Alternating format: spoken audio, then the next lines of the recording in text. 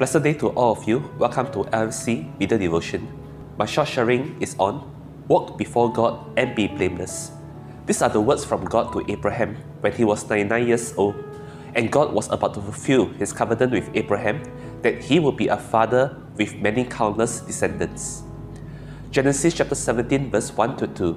When Abram was 99 years old, the Lord appeared to Abram and said to him, I am Almighty God, walk before me and be blameless, and I will make my covenant between me and you, and will multiply you exceedingly.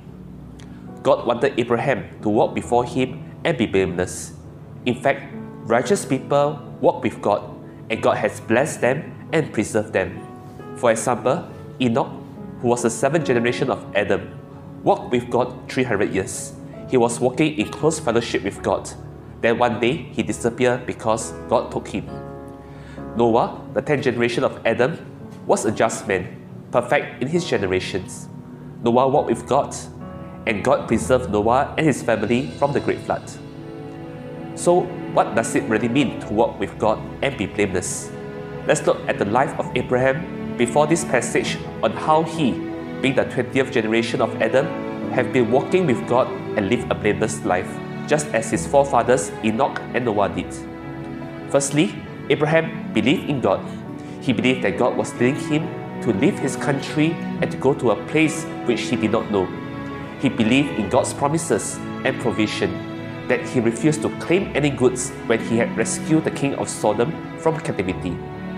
And Abraham believed in God that he would have many descendants, even though he did not have one at the time, and God accounted it to him for righteousness. Secondly, Abraham obeyed God. He obeyed God by taking actions to leave his homeland to a place which he believed God was leading. Thirdly, Abraham believed God. He often built an altar to the Lord and called on the name of the Lord. He also gave tithe to the priests of God in remembrance of God, and God gave him the victory over the enemies. Lastly, Abraham always did what was right with God. He did not take advantage of people. He chose to live in peace with his nephew Lot and let him decide which land to take. He had compassion on Lot, who was taken as captive, and went all out to rescue him and his family. Abraham also cared for his people who were with him, who worked alongside with him. So let's walk before God and be blameless, just as Enoch, Noah, and Abraham. May we always believe in Jesus, that He is our Lord and Savior. Obey His words which are written in the Bible. Always remember Him not only in times of trouble, but in every moment of our life, and to offer Him thanksgiving and praise in all situations.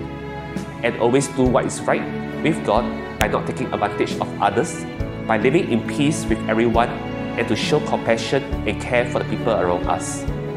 Just like how God has made His covenant with Abraham and blessed him, God will do the same for us because we are His children through our Lord Jesus Christ.